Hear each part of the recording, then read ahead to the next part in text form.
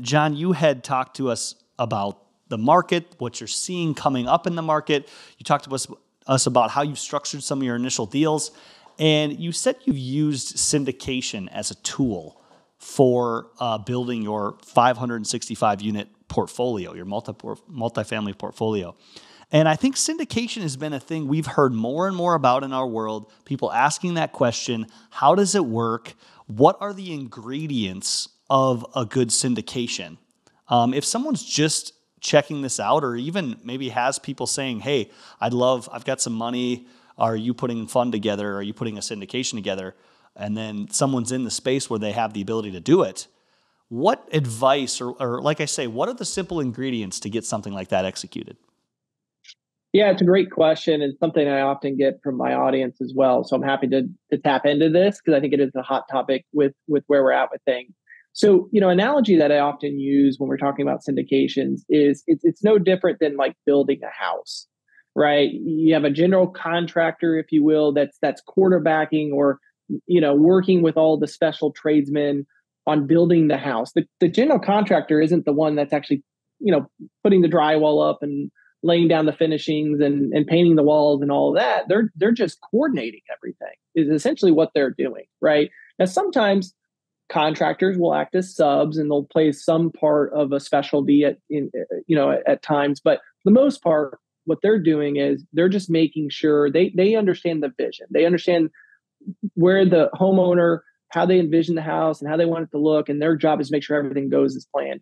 And so that's in essence what a syndicator does in simplistic terms, right? They are the contractor as it pertains to the asset that in discussion, which is in this case is the real estate, right? And so they're bringing in subs like property management, capital raising teams, due diligence, boots on the ground. So they're in essence, quarterbacking or coordinating all these different subs, if you will, into bringing a deal to fruition, and so that the deal could happen. And so that's what we do in the syndication world. Is I act as a general partner, which basically means that I'm the head honcho. I'm in charge of making sure that things go as planned. And so I like to break syndication up into 3 to 4 primary roles. So one of those happens to be locating the deal. So who is the person that found the deals? That's one critical piece of the puzzle. You got to have a deal in order to take it down, right? So that's one piece. Another piece is kind of due diligence, post-acquisition work as it pertains to boots on the ground. Who's going to physically walk this property? Who's going to be doing that on a frequent basis? Who's going to make sure that we have to do any capital improvements, things of that nature? Who's going to be the person making sure that stuff gets done, right? And then we have, I'd often refer as the third aspect would be the capital raising. Huge component of all this, especially if you're talking about millions and millions of dollars. The last 2 properties that I closed was worth combined was about $13 million of real estate. It takes money to be able to close that level of volume, right? And so it requires capital raising. And so some people they're called a capital raiser. Their whole job is to help bring in capital to the project, and so that we can acquire it and perform all the improvements that we want to increase value, et cetera. And then probably the most critical component, which oftentimes is owned by the syndicator themselves, is the asset management. So once the asset has been acquired, who's going to make sure that we're having the property management calls weekly? We're making sure that we're driving towards the KPIs, the goals, the performance metrics that we put out. Those are kind of the 4 main roles of a syndication. So we have, the deal hunter, the person that located the deal. We have boots on the ground. We have capital raising. We have asset management. You got 4 major parts of a deal, right? And so how you slice and dice that cake up or that pie up really it varies. It depends on the relationships. It depends on the ROIs that are in question. It depends on the deal structure. There's just a lot of nuances that go into it. So I won't go into too many details there because I could talk about that stuff for days and bore your audience. But one thing I do want to touch on here that I think is really important for your audience to understand is I find, and I referred to this earlier in the podcast, too many people go into this with a blanketed approach without understanding the why behind why it is that they're doing or suggesting a certain structure. I see this all the time. And it's questions you'll see in communities. What should be my split? What should the split arrangement be? Well, that's hard to say. I mean, it depends on your return on your investment. It depends on the roles. It depends on the responsibilities. And so where I've been able to, I think, also retain more equity is because I actually understand the why behind it, right? I'm not just saying, okay, well, this guru told me that I should do a 70-30 or 80-20 or 60-40, right? I didn't do that. I tried to understand why it is that we would do it that way. And what I uncovered is most of the times people didn't have a good answer to that question. They didn't know themselves. I've talked to gurus, if you will, that I'm like, hey, why did you structure that deal that way? Well, that's just the way that we do it. But why? Why did you choose that structure?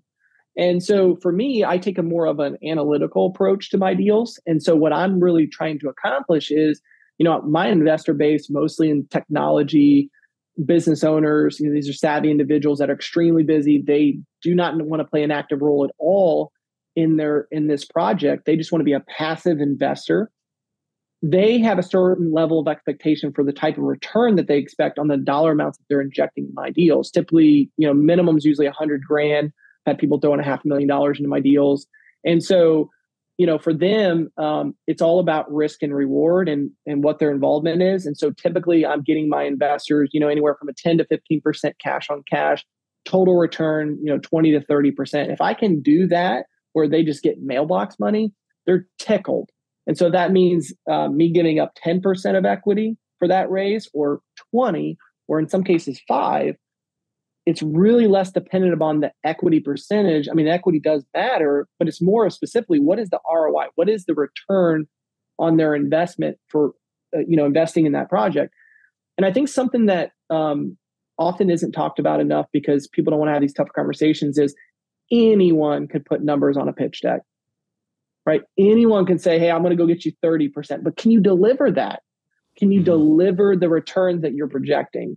And so, I look at these pitch decks all the time and people are very unrealistic with their pro formas, calling double-digit year-over-year growth, low vacancy, expense ratios are really low, undercalled. So yeah, you're offering some crazy numbers because your projections are too light, right? So for me, it's all about, an investor told me this once, it's the biggest check I've ever gotten from an investor, didn't even look at the pitch deck. He said, John, I'm betting on the jockey. I don't need to see the pitch deck. And so you have to understand that this is a relationship business, especially when you're raising capital. A lot of times it's more about, do they trust you and your capabilities to deliver? Are you going to back up your words? That makes the difference ultimately versus some guy that's really good in PowerPoint or Excel or whatever and making a fancy projection, trying to sell people on that. That is so unbelievably full of excitement, confidence, and pressure, man. When he says, I'm betting on the jockey, and you're like, oh, wait, I better make sure I'm doing what I say here. I think that's a huge piece of this for people that are, hey, I've done this before. I hit this returns for my own place and I can show some of this, but it still doesn't give you ultimate confidence to go in and replicate it because every deal is unique, right? Did you take that as like, oh my gosh, I got to make sure to put my money where my mouth is here? How did you take that? Or were you just very, very confident in some of these deals that you can't predict the future though, right, John?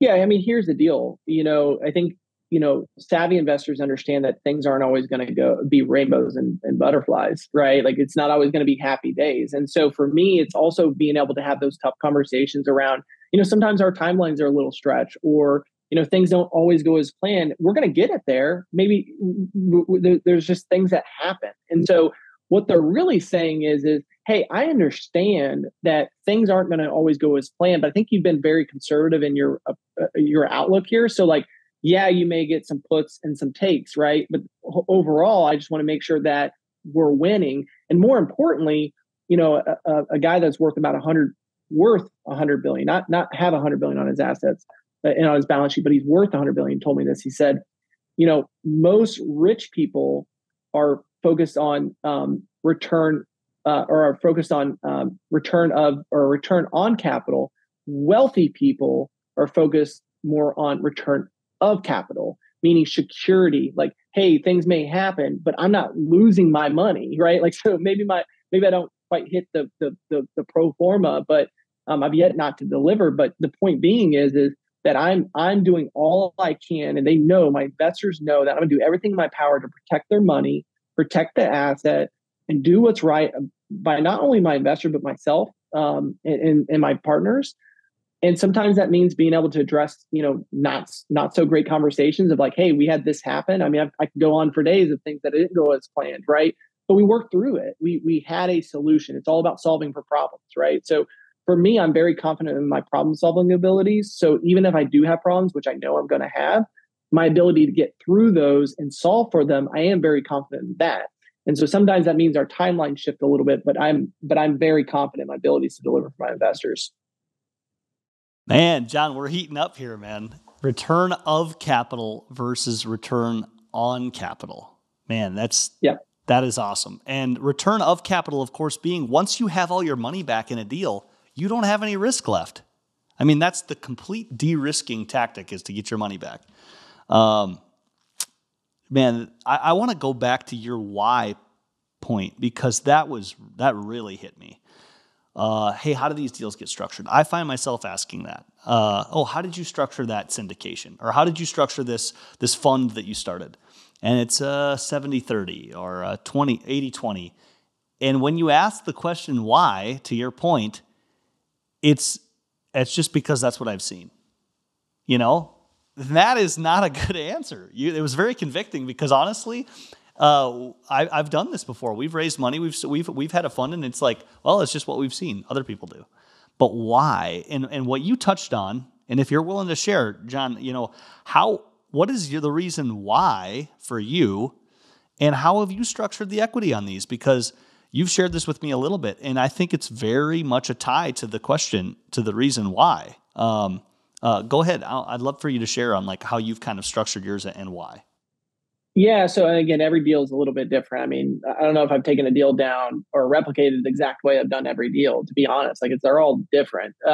But what I look at is I'm really looking at the value that I'm creating. And typically for investors, if you're involving investors, it's an ROI, right? It's what they're going to get in terms of return. And so what is your investor base's expectations, right? So we're living in a world where, 6 months ago, everyone was winning everywhere. Stock market was through the roof. Real estate was happening. Everything was hunky dory. It was great.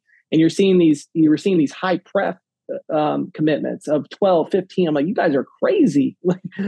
That's not, times are good right now, but what if things don't?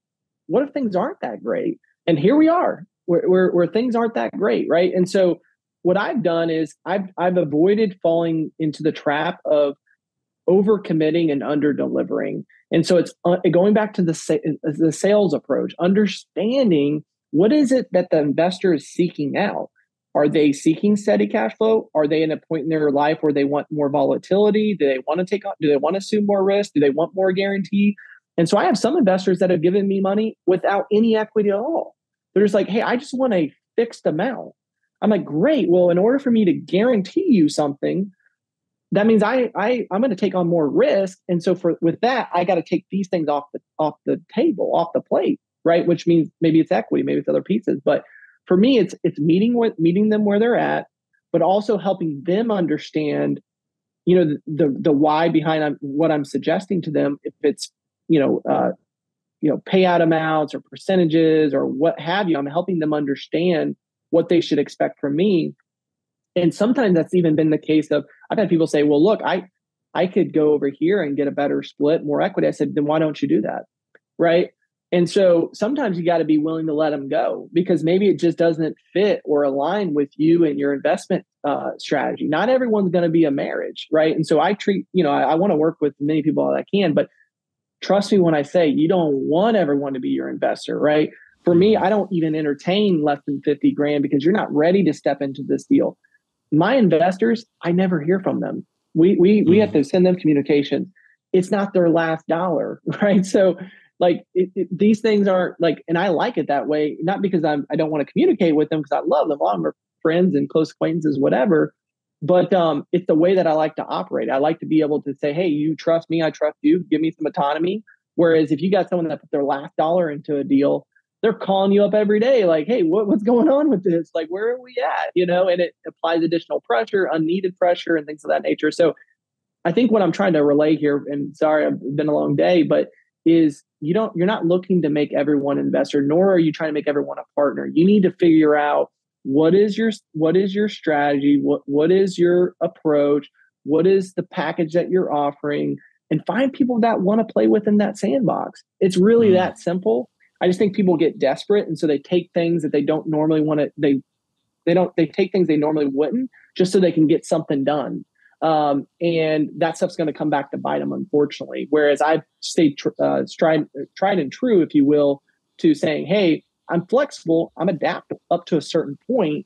And then if I feel like, there's not a fair, equitable give and take happening between investors or a partner or a seller, then I'm backing away from it because it's not worth, for me, it's not worth going into that marriage ultimately, because that's what we're doing. It's not worth going into that knowing that, hey, it's going to blow up probably in a short period of time because I just tried to force something.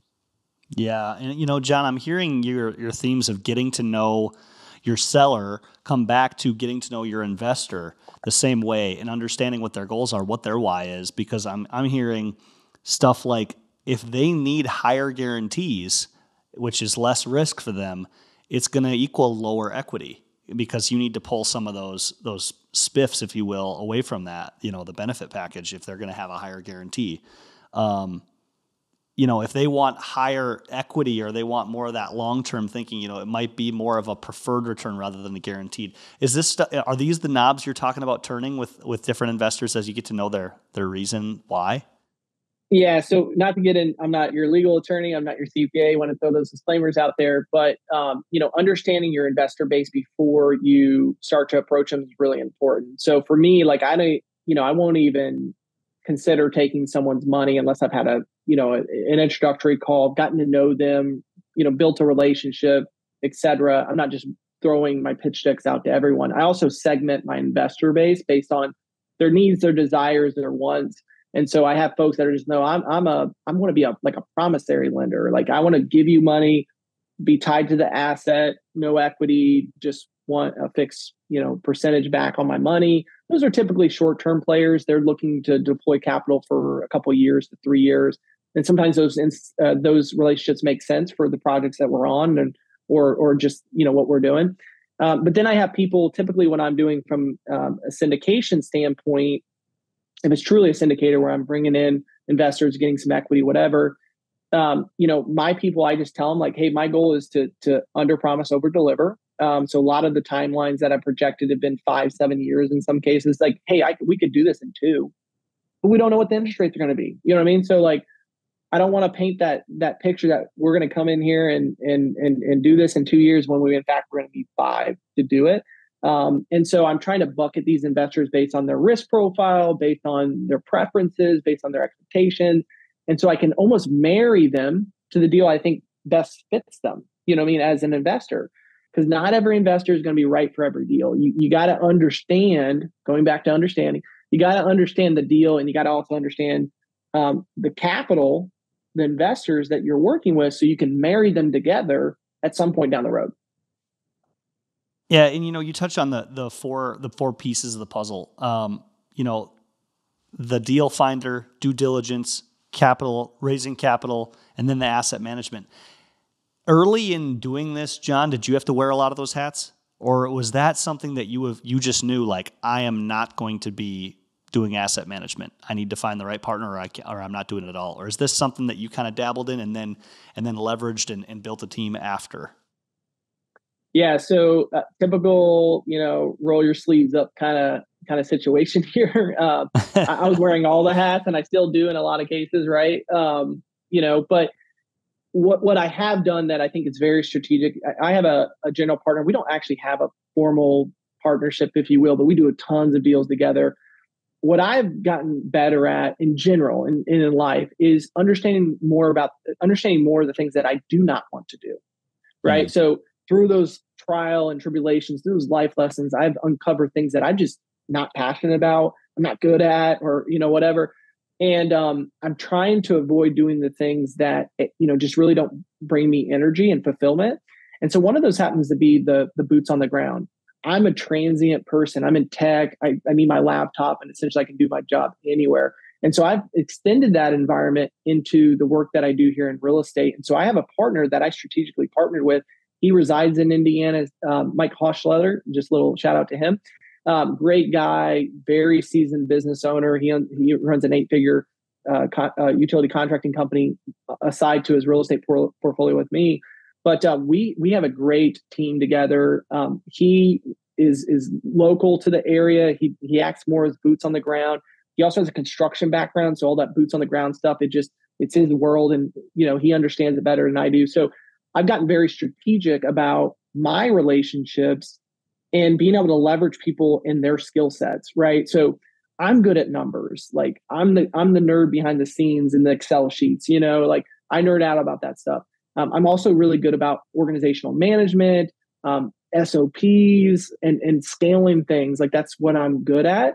And so I try to just focus in on that. Like, hey, let me do what I'm good at, and then I'll let these other people do what they're good at. And so I really play more of the asset management, specifically on their operational side. I've raised about $6 million in private equity over the last 18 months from my network. And I don't even consider myself great at capital raising, to be honest with you, but I've been able to do it. And so, and I do boots on the ground. I'll travel, I'll fly in, and I'll look at properties. I do think it's helpful to get your eyes on a property, right? But what I'm getting at is I'm willing to do whatever it takes to get the job done. But as we start to scale, we're starting to specialize, if you will, on these roles and responsibilities. So I'm investing in the future $100 million portfolio today. So when I get there, I can actually manage it, right? So there's investments happening as we speak into this business. I'm investing into the business to prepare us to be ready for the $100 million portfolio before we actually get there. Yes. Yeah. And I think people that are thinking about getting this going and are being, finding themselves in overwhelm or analysis paralysis is understanding the seats on the bus, and then understanding which ones you're really drawn to or which ones you're really, really good at, and being honest with yourself on what, like John said, what you're not interested in or what you're not good at. I think some of the rub that people feel is when you're sitting in one of those seats that you're not necessarily good at. And then that's kind of a recipe for forcing capital raise or forcing the numbers to work if that's not your jam, So I think constructing your team around this stuff, if you're thinking about getting into this, can be a crucial part. And yes, you're going to have those roll up the sleeves moments, but man, if you can find the yin to your yang on some of these things, if you can find your weakness and find somebody where that's their strength, that can be such a crucial component of success. Like you said, your due diligence partner, man, that has probably been a huge strategic partnership for the reason why you guys have been able to make these perform, in my mind. So, well, I think it goes back to lifestyle too. Like, what kind of lifestyle you want to live, right? Like, yeah, I could jump on a plane and fly back to Indiana every week, but do I want to do that? No. Yeah. No, I really don't.